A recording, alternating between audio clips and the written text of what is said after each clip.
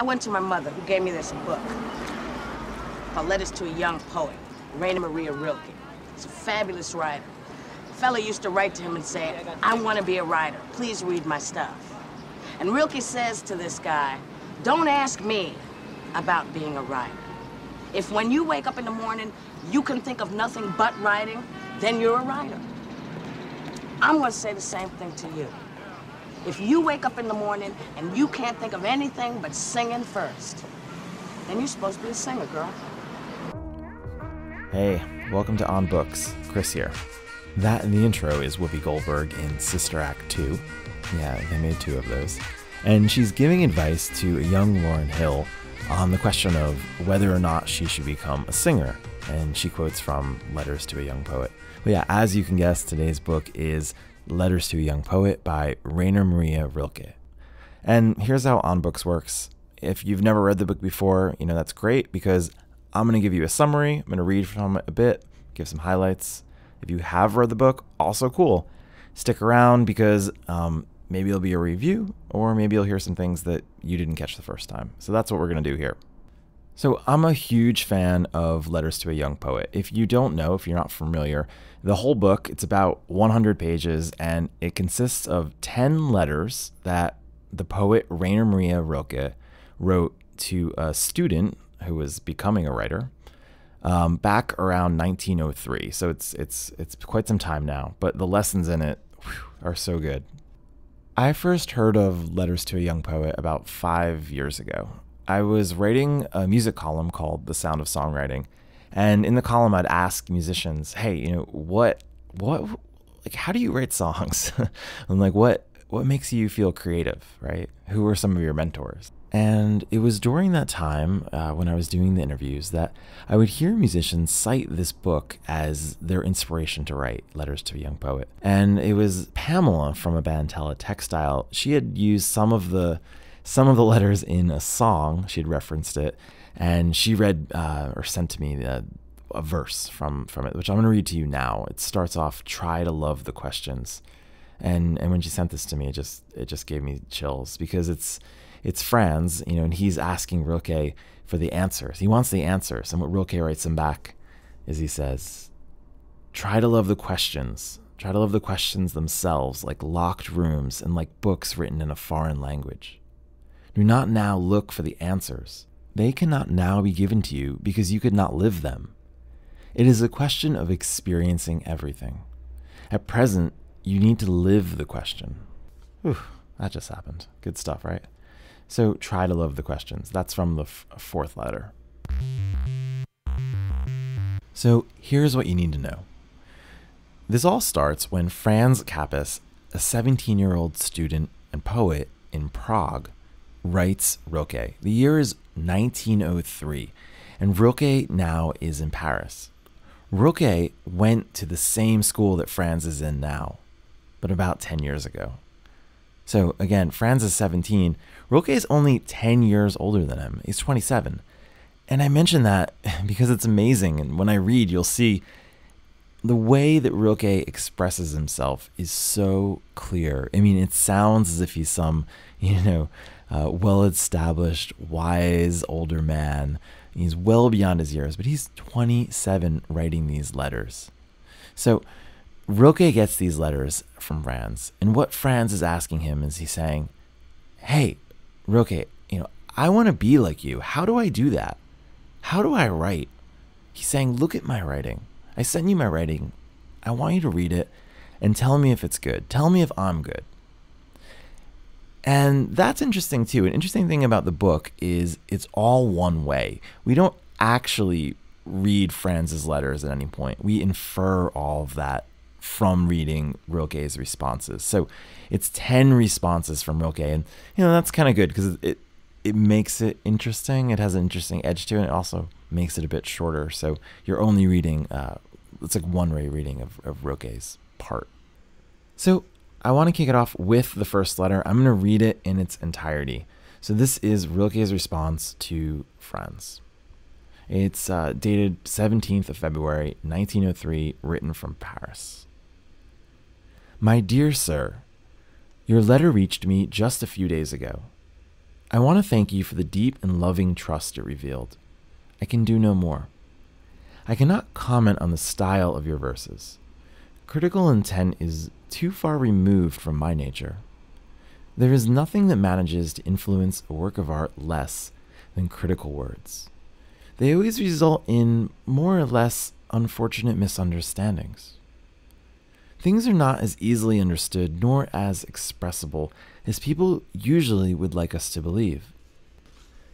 Most happenings are beyond expression. They exist where a word has never intruded. Even more inexpressible are works of art. Mysterious entities they are, whose lives, compared to our fleeting ones, endure. Having said these things at the outset, I now dare tell you only this, that your verses do not as of yet have an individual style. Yet they possess a quiet and hidden inclination to reveal something personal. I felt that very thing most notably in your last poem, My Soul. There, something of your inner self wants to rise to expression. And in the beautiful poem To Leopardi, something akin to greatness and bordering on uniqueness is sprouting out toward fulfillment. However, the poems cannot yet stand on their own merit, and are not yet independent. Not even the last one, To Leopardi, not yet. In your kind letter accompanying them, you do not fail to admit to and to analyze some shortcomings, which I could sense while reading your verses, but could not directly put into words. You ask whether your poems are good.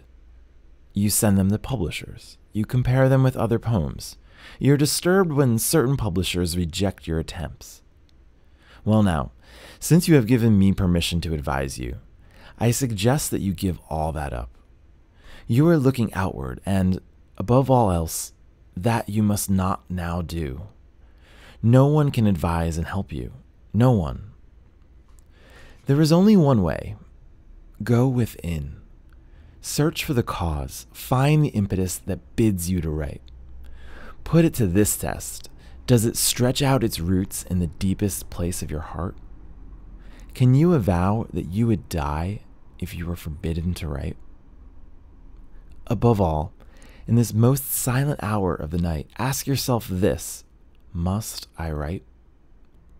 Dig deep into yourself for a true answer.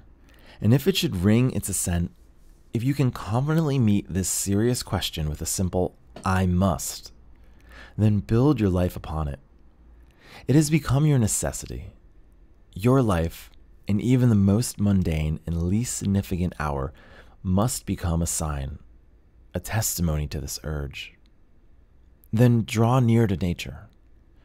Pretend you are the very first man, and then write what you see and experience, what you love and lose.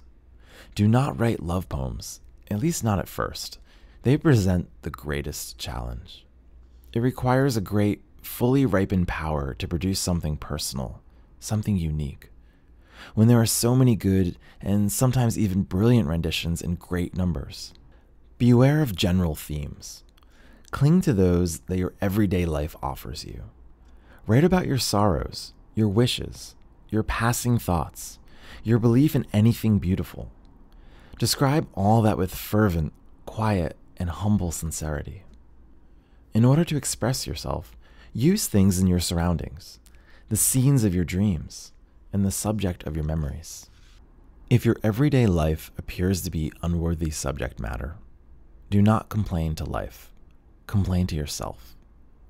Lament that you are not poet enough to call up its wealth. For the creative artist, there is no poverty. Nothing is insignificant or unimportant. Even if you were in a prison whose walls would shut out from your senses the sounds of the outer world, would you not then still have your childhood? This precious wealth, this treasure house of memories? Direct your attention to that. Attempt to resurrect these sunken sensations of a distant past. You will gain assuredness. Your aloneness will expand and will become your home, greeting you like the quiet dawn. Outer tumult will pass it by from afar. If, as a result of this turning inward, of the sinking into your own world, poetry should emerge, You will not think to ask someone whether it is good poetry, and you will not try to interest publishers of magazines in these works. For you will hear in them your own voice. You will see in them a piece of your life, a natural possession of yours. A piece of art is good if it is born of necessity. This, its source, is its criteria. There is no other. Therefore, my dear friend, I know of no other advice than this. Go within and scale the depths of your being from which your very life springs forth. At its source, you will find the answers to the question whether you must write. Accept it, however it sounds to you, without analyzing. Perhaps it will become apparent to you that you are indeed called to be a writer. Then accept that fate, bear its burden and its grandeur without asking for the reward, which might possibly come from without. For the creative artist must be a world of his own and must find everything from within himself and in nature, to which he has betrothed himself. It is possible that even after your descent into your inner self and into the secret place of solitude, you might find that you must give up becoming a poet. As I have said, to feel that one could live without writing is enough indication that, in fact, one should not. Even then, this process of turning inward, upon which I beg you to embark, will not have been in vain.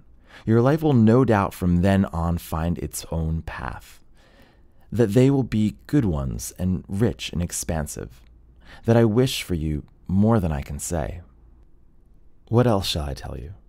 It seems to me everything has been said, with just the right emphasis. I wanted only to advise you to progress quietly and seriously in your environment.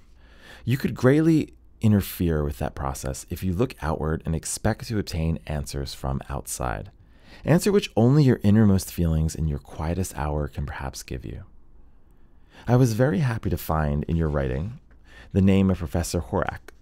Okay, so that's the professor that introduced the two of them. I had harbored the highest regard for this kindness of scholars and owe him lasting regard.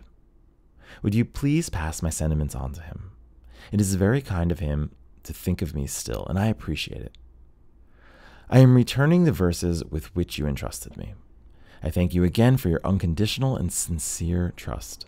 I am overwhelmed with it, and therefore have tried, to the best of my ability, to make myself a little more worthy than I am, as a stranger to you really am. With the sincerest interest and devotion, yours, Rainer Maria Rilke. So you can see that a large part of Rilke's advice in this first letter is go within yourself. Go and give yourself to writing. By give yourself, he means, give time to writing. Put yourself in that situation. And if you come out the other end of this and you go through the grandeur and you go through the hard times and you still want to be a writer, you're still producing, then you're a writer. And if you're not, and you need to own that and give that part of your life up. And by going through that and giving that up, then you'll open yourself to the next thing. But he's recognizing this kind of neurotic, this this creative neuroticism that we have. Should I be a writer, right? It's always on your mind, right? And you're thinking about it, and you're beating yourself up, right? If you're not putting in the time, or you're not producing what in the back of your head you think you should be doing. Should's a dangerous word, right? We use that word so often. I should be. Who says I should be, right? You're saying that to yourself, and you're holding yourself back. He's saying, be serious, make time right now. And he talks about being alone, and that comes up in most of the letters, actually, this idea of aloneness. I want to read a passage from the 6th letter about aloneness. Rilke writes, "What you really need is simply this, aloneness, great inner solitude. Go within and for hours not to meet anyone. That is what one needs to attain. To be lonely as one was as a child, while adults were moving about entangled with things that seem big and important, because the grown-ups look so busy and because one could not understand any of their doings. That must be the goal." So here again, he's talking about finding the aloneness. And this speaks to me, this idea of being alone, because every time I I put energy into being creative, I generally have to sacrifice something else, right? Here in New York City, if I'm finding time to write, I have to say no to friends who are, maybe out in Brooklyn drinking. And that's hard, right? That's a hard decision to have to make these sacrifices. One way that I put time into it is I'll put a little time every day, as soon as I wake up. And then on Sundays, I'll put a big chunk, about maybe 3 or 4 hours, and I'll go to a cafe and I'll make a thing of it, like a habit. And that helps, right? But still you're there and you're alone. And if you spend that time and don't get anywhere, it's easy to beat myself up.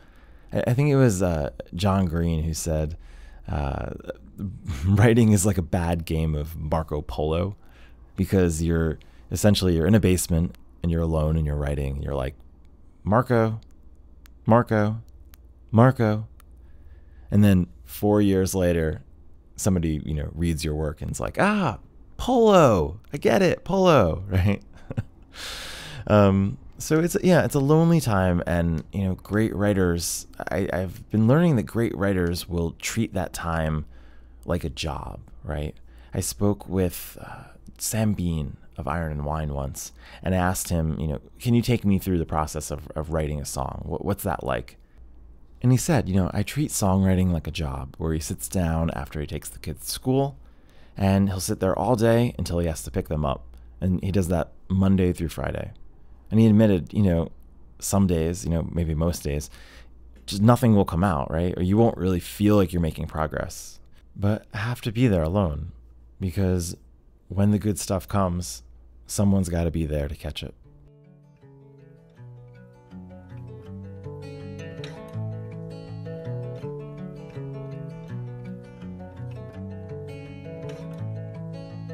Will you say when I'm gone away, my lover came to me, and we'd lay in rooms unfamiliar, but until now, until now, until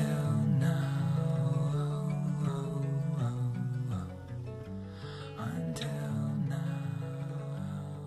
So thanks again for listening to On Books. This is Chris. If you like the show, please subscribe on iTunes. You can do that by searching On Books, or your podcast app on your iPhone, just On Books, and subscribe. You should read the book. It's short. I'll put a link to it on my site, as well as some quotes and notes from the podcast, from the episode.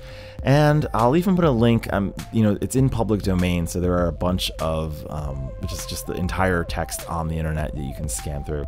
I really do feel like the book is just nice to read through instead of reading it all on the internet, but I'll put that up on my site as well. And the book is free on Audible. If you go to audibletrial.com/onbooks, I set up a coupon code, so it will be free if it's your first book over there. So they'll read through all of the letters. You can check that out. It's pretty good. All right, and finally some credits, just thanks to Taylor Bentz and Birdstar for the music.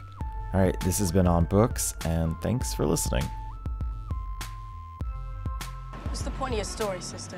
What's the point? Read the book.